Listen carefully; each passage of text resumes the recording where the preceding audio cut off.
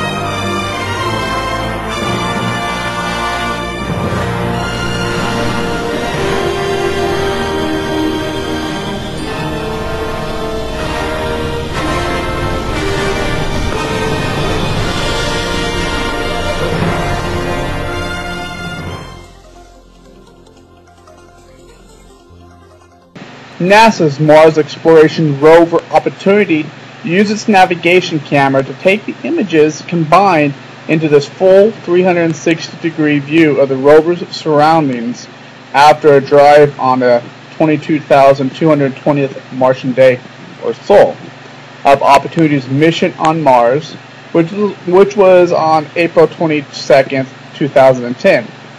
South is at the center, north at both ends. Opportunity drove 10.18 meters, about 33.4 feet, towards the south-southeast on Sol 2220.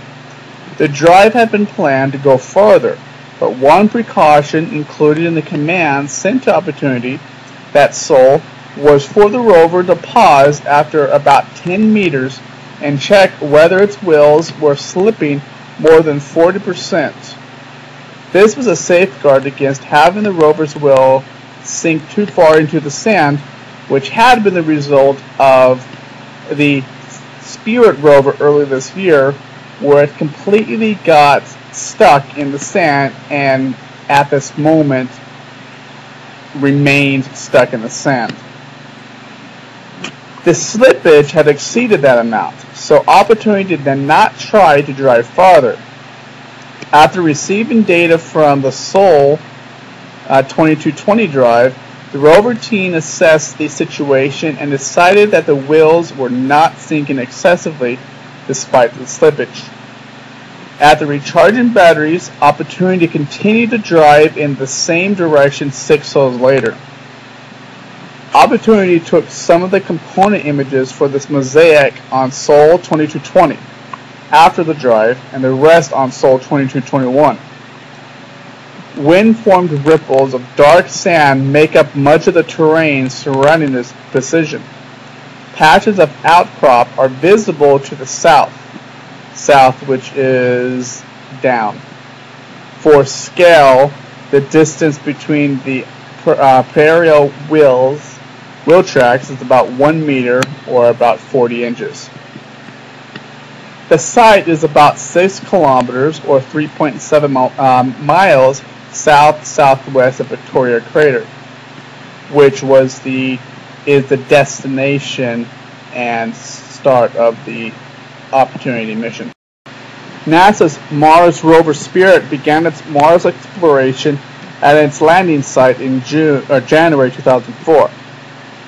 As of early June 2010, the rover has been at a sand trap location called Troy for more than a year, next to the western edge of a low plateau, home plate.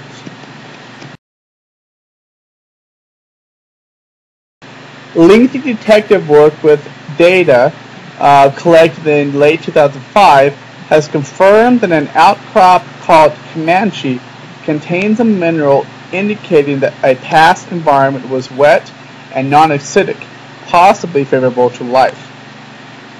Spirit used its panoramic camera to capture this view of the Comanche outcrop During the 609th Martian day or so of this rover's mission on Mars, December 11, 2005. The rover's Mosbow spectrometer, mini-TESS or miniature thermal emission spectrometer, and the APXS or alpha particle X-ray spectrometer each examined targets on Comanche that month. On June 3rd of this month, 2010, scientists using data from all three spectrometers reported that about 1/4 of the composition of Comanche is magnesium iron carbonate. That concentration is 10 times higher than any previously identified carbonate in a Martian rock. Carbonates originate in wet, near neutral conditions, but dissolve in acid. The find at Comanche is the first unambiguous evidence from either spirit of its twin opportunity for a past Martian environment that may have been more favorable to life than the wet but acidic conditions indicated by the rover's earlier finds, basically stating that the existence of such a high quantity of the magnesium iron carbonate states that there is a low acidity, thus allowing for a greater possibility of life to have existed at that location. Now, this image, Comanche, is the dark reddish mound above the center of the view. The image is presented in false color, which makes some differences between materials easier to see. It combines three separate exposures taken through filters emitting wavelengths of 750 nanometers, 530 nanometers, and 430 nanometers. The main Comanche outcrop is about 5 meters, 16 feet, from wavelengths of 750 nanometers. Now, from left to right from this perspective, the paler material visible at bottom right is part of another outcrop called Algonquin.